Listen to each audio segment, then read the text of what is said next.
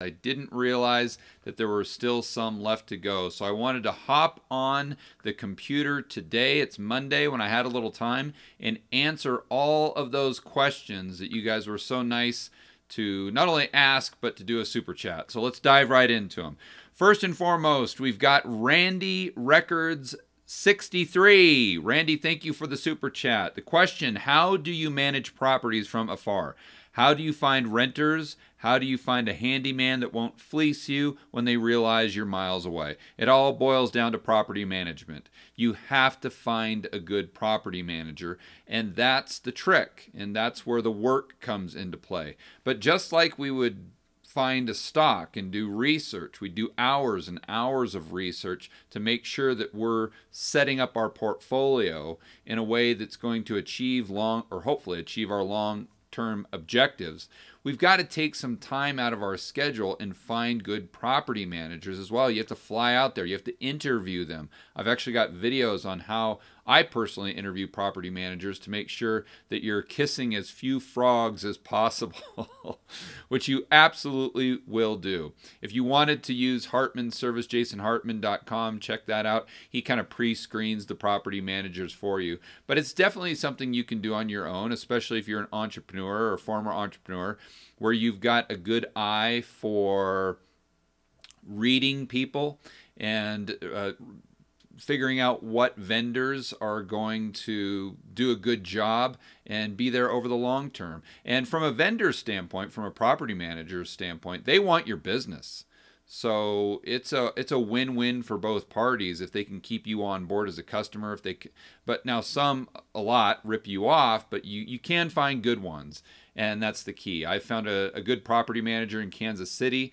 I have good property management in Columbia. Everywhere where I own property, I've been able to find someone that's acceptable. That said, it doesn't happen overnight.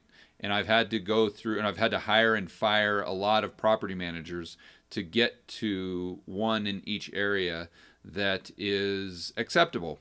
And then you have to manage them periodically. So but again, a lot of people look at buying stocks as just kind of this passive thing. And I think if you're doing it passively, you're not doing it as efficiently as you could. So I think there's going to be homework involved, regardless of whether you're setting up an equities portfolio or maybe a bond portfolio or a portfolio of real estate. Okay, Marcus, thank you for the super chat. Great show. Greetings from Germany. Do you see a crash of the euro within the next 18 months? Marcus, it depends. A crash compared to what? Are you comparing it to the dollar, or are you comparing it to local food prices in Germany or local car prices? I'm assuming you're comparing it to the dollar.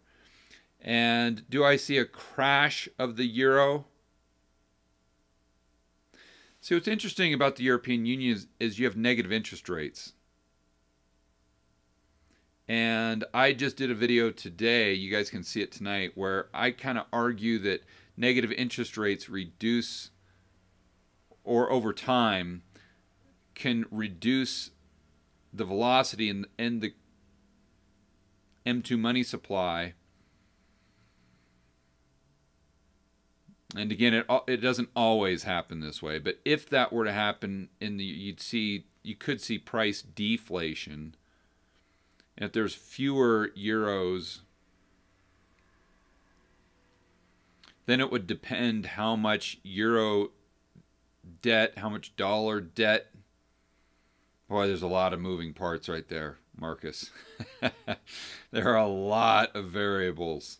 I don't see a crash of the euro. I mean, could it go down to parity? Sure. But I don't know if it's not going to be cut in half, in my opinion. Or I shouldn't say it won't be cut in half. Anything is possible. But I don't think it's probable that you see a crash. Although I do think you could see a decline in the euro relative to the dollar. Shotgun, thank you for the super chat. Where can we find charts that show inflation in housing, stocks, etc.? Your thoughts on Vegas housing market, just non-cash out refi? 264 at a 2.75 interest rate. Wow. Okay. Yeah, I that's cheap debt. I'm assuming you're getting a fixed rate. And if you can get a fixed rate at 2.75, wow, that's fantastic.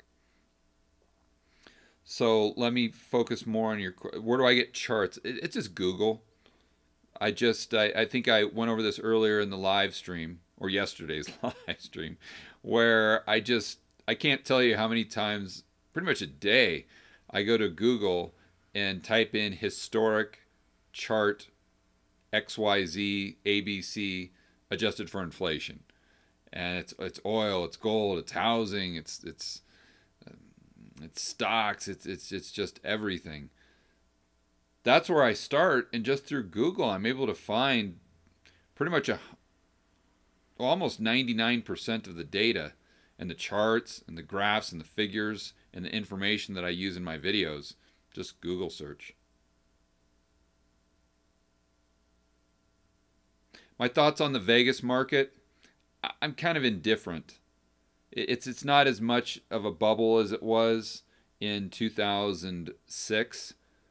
I would say the U.S. is as a whole, but I don't think Vegas is. Vegas hasn't gone up that much. Is it cheap? No. Still not cheap. I don't think the RV ratios are very good. So I don't really have an opinion on it. That said, if you can find a motivated seller and still get a 1% RV ratio, then I like it. Everything's a function of price at the end of the day. Revival 305, thank you for the super chat. How do you find charts? Wait a minute here. I think, okay, Revival, I just kind of answered that question. Revival says, how do you find charts specific home adjusted for inflation, resources? How do you determine real price of house? Just, there's the one chart I always use. It just pops right up. Just Google home or housing prices or home prices, U.S. adjusted for inflation, and then click images, and there you go. It might not be the first one, but just scroll through a little bit and you'll find it. It's pretty easy to find housing charts. And if you want some more extensive housing charts, you might want to follow Danielle DiMartino Booth on Twitter. She's really in the weeds with the real estate market, not only residential but commercial, and she often throws out a lot of good charts as well. But again, just simple Google. You can find almost all the information you need. Zach, thank you for the super chat. If you have a $1.5 million net worth in cash, what percentage would you want to put in gold versus Bitcoin versus keeping in cash? So I can't give you specific investment advice, Zach. I can tell you what I would do with 1.5, and I'd buy 150 in gold, physical. That's my insurance. Boom, I'm done. I would take 150 and I'd go into speculations. So if your favorite speculation, or the only thing that you would personally consider as a speculation, would be Bitcoin, I like some others just as much, if not a little bit more. But if you're just a Bitcoin guy, then I'd do 150 grand in Bitcoin. And then I would take the rest of the 80% and put it into assets, or try to find assets, whether you can do it now or that might just be a longer term game plan for you, in order that pay you to own them. As far as the cash position that I would have now would probably be different than consistently. Consistently with that type of portfolio, if it were me,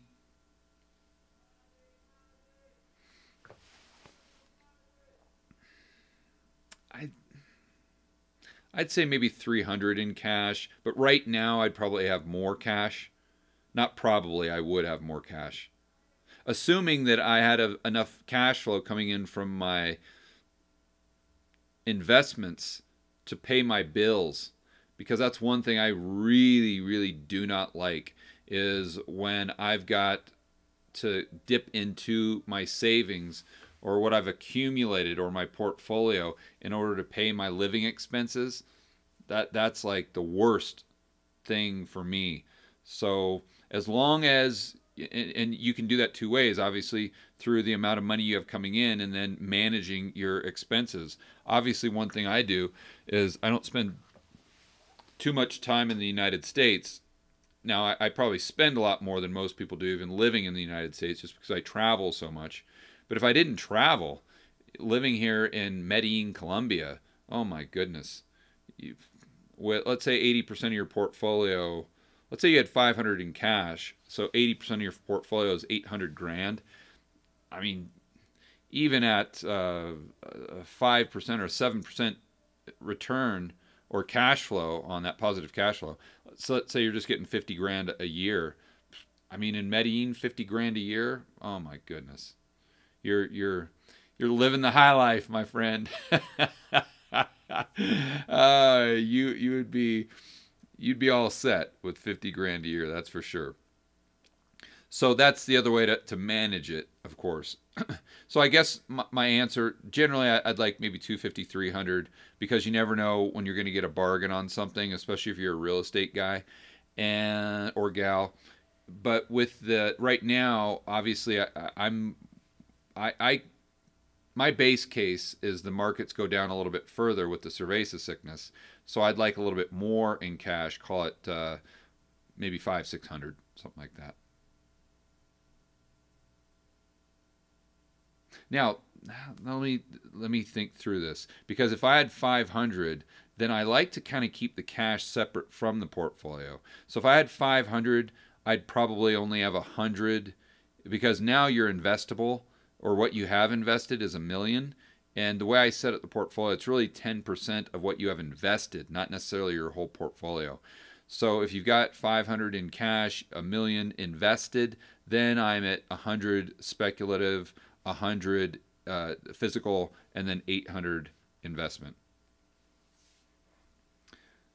And again, to be clear, because this gets nuanced, I'm not saying that you go all in with the 800 right now to get stuff that pays you. You got to wait for good deals. You got to buy cash flow when it's cheap. And if there's nothing cheap right now, you can't buy it. That's why you got to hit the pavement. You got to do the work.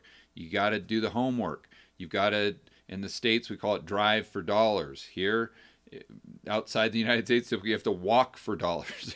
People just put, everything's kind of consolidated. And like in Medellin, everyone lives in an apartment complex. So you just have to walk around the neighborhood and look for sale signs in the windows, because not all of it is online, or actually a very small percentage of the apartments for sale are online. So again, it's hard for me to just say this much, this much, this much. I think hopefully you can take away my thought process and you can make a better decision for yourself on how to allocate the 1.5. Emilio, thank you for the super chat. Hello, George. Would you recommend Portugal as a safe country when it hits the fan?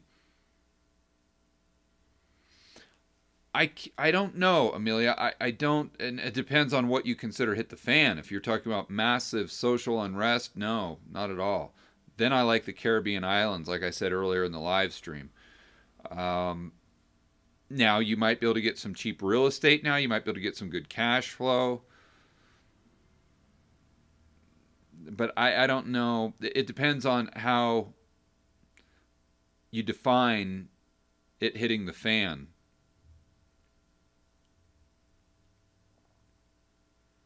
So I don't think so. I don't think I'd consider it a safe country for that reason. When you look at it like a long volatility play, like we were talking about earlier with the Dragon portfolio in Chris Cole's paper, Allegory of the Hawk and Serpent. So I think that's my final answer. like where the Jeopardy or whatever. Yeah, that's my final answer. Is I would not consider it a safe haven in the context that we've been talking about, but there could be some good deals there currently when you're talking about real estate.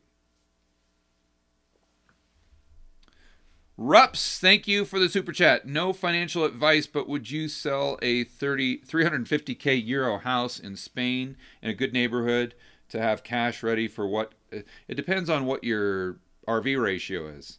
So if you're getting 300 or 3,500 euros a month in rent,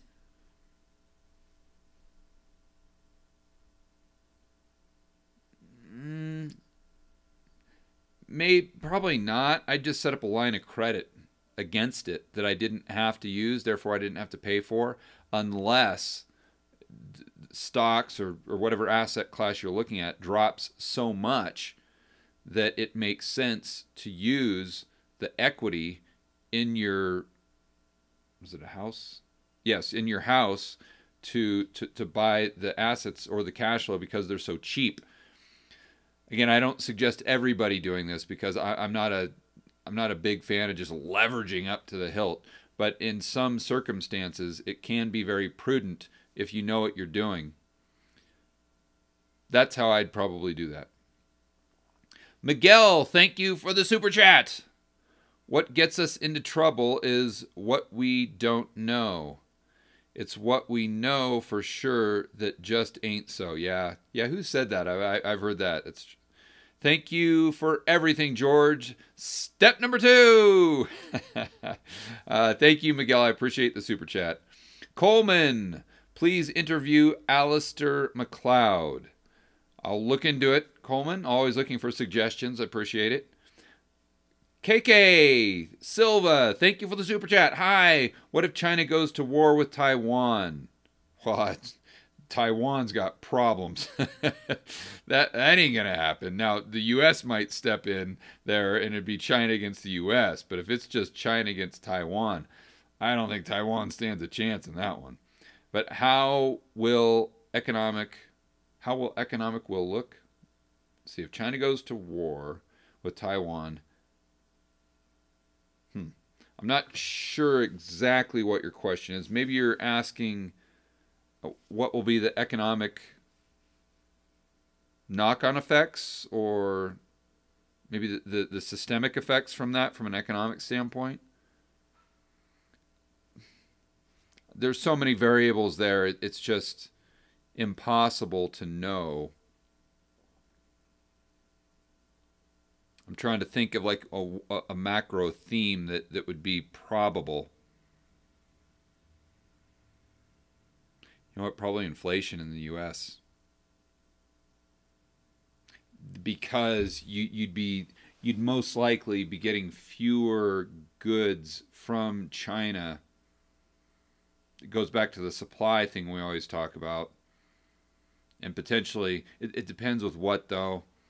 And I'm not going to say inflation for the United States. I'm just going to say it could create further tailwind for inflation, because remember, there's cross currents there. So it's not that there's just always a current of deflation or always a current of inflation. There's kind of currents of both happening at the same time, and it's a matter of trying to figure out what's the strongest cross current right now, or for whatever time horizon you're looking at. So other than that, dollar would most likely go through the roof. And isn't that interesting? So you might have some consumer price or a tailwind of consumer price inflation in the U.S. while demand for dollars outside the United States continued to go up. Gold probably goes up. Silver goes up. Miners go through the roof.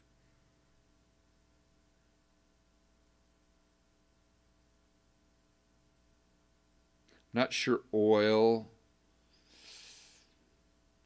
I mean, initially you'd want to say there'd be some tailwind in oil just because of you've got so much uncertainty, but it's not really focused around oil producers. So I think that's what I'd go with. I'd say probably the dollar would get some tailwind, consumer price inflation in the U.S. would get some tailwind, as would gold and silver. And probably probably Bitcoin as well.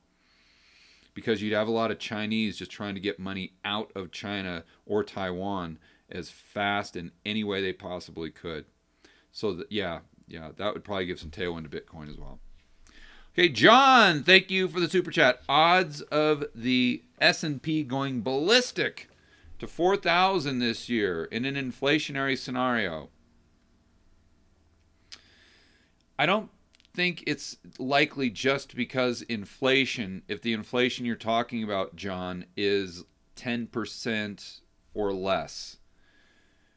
If you look back through history, it's kind of a misnomer that we assume, if that's the right word, it's not really accurate that if we get inflation, the stock market always goes up. Look at the 1970s, and the stock market from 72 to 74 went down by approximately 60%, while at the same time we had substantial consumer price inflation.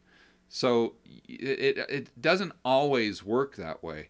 Where you always see the stock market go up is in hyperinflation. So if we get 25%, 50%, 75% inflation, then you're going to see the stock market go up, for sure. So the question becomes, do I think, or what are the probabilities of us getting hyperinflation in this year? Very, very low. I mean, unbelievably low. So I would say the odds of the S&P going to 4,000 this year, strictly due to inflation, is almost nil. But it's possible. As far as the S&P going to 4,000 because of capital flows, that may be a different story. Capital flows, like overseas capital flows, not just capital flows because everyone is so worried about inflation. They're trying to just get their dollar in some sort of hard asset, even if it's an equity. I'm talking about things hit the fan so much outside the United States, or if interest rates go negative enough, to Brent Johnson's point, then you have capital flowing into the market, which increases prices of stocks because you have a limited supply of call them goods, meaning stocks, and you have more money chasing it.